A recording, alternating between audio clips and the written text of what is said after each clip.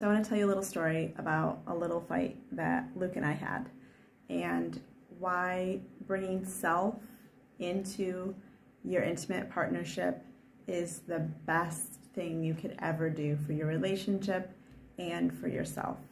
So I won't talk about the details, but last night Luke and I had a fight. Something happened that made him feel his exiles, his vulnerable, wounded parts come to the surface and be really afraid. And how he responded to that triggered in me my own protector, which are the parts that want to keep my exiles safe.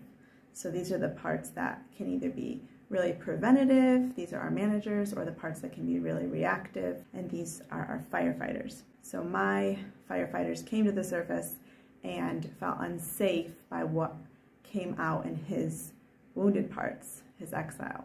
And my protectors responded in cruelty, really, a mockery that now looking back on is like hard to see that that's how I responded in such a hurtful way.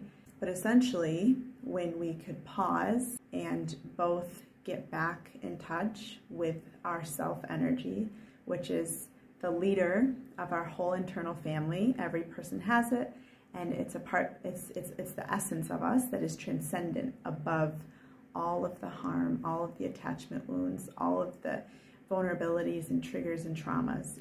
It's above it and can see the whole view of our story and our life and hold it all with gentleness and graciousness and clarity and compassion. So once I got back in touch with, Luke just came in as I'm doing this video. Say hi. I'm talking about our fight last night. I talked about that this morning. Oh, in session. Yeah. So once I got back in touch with my self energy, I was able to look at how he responded and move towards him instead of away in self-protection, move towards him in tenderness. And there was still some protection on his end as I moved towards him because he was really hurt and I was unkind. And so as he started to soften and his protector started to go back down, he was able to see that I really did mean that I was sorry for hurting him. And he was able to share honestly with me what was beneath all of that brought up such vulnerability and really panic for his younger parts.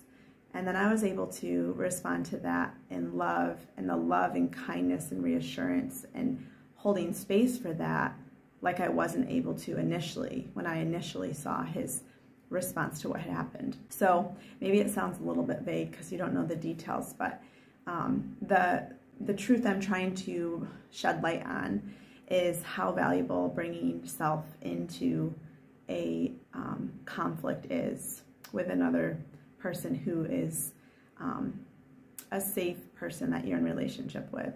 When you can put your protectors down and you can really see self to self and look at each other's parts and be that secondary caretaker of one another's parts.